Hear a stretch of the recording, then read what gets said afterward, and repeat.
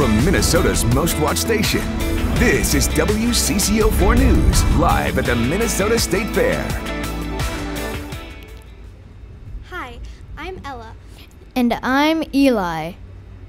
This is your WCCO at the State Fair newscast. We begin today with a developing story from the Midway. Right now, State Fair officials are on the lookout for a giant stuffed gorilla. We're told it's black and lime green, and it is at least 8 feet tall. It was last spotted near the Ferris wheel. Officials don't think he's dangerous, but if you see him, call 911. Over near the pet center, fairgoers are reporting a strange howling sound. Officials were called in to investigate. It turns out it was just the dogs at the pet center, trying to keep up with all the people belting out Usher and Sam Hunt songs at the giant sing-along. That's a look at your State Fair headlines.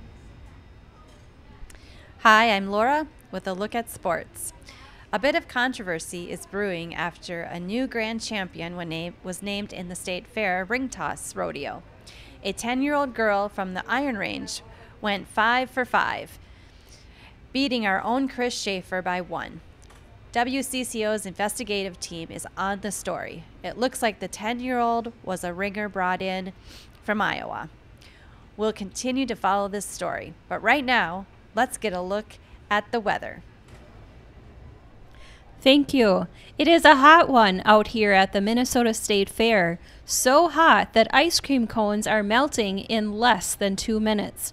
Snow cones are only lasting about 3 minutes, and a warning that brain freeze numbers have tripled this year as fairgoers try to keep cool.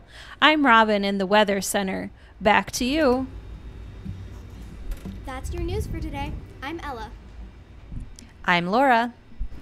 And I'm Eli. Thanks for watching WCCO-4 at the State Fair. This has been a WCCO-4 News Update from the Minnesota State Fair. Thanks for watching.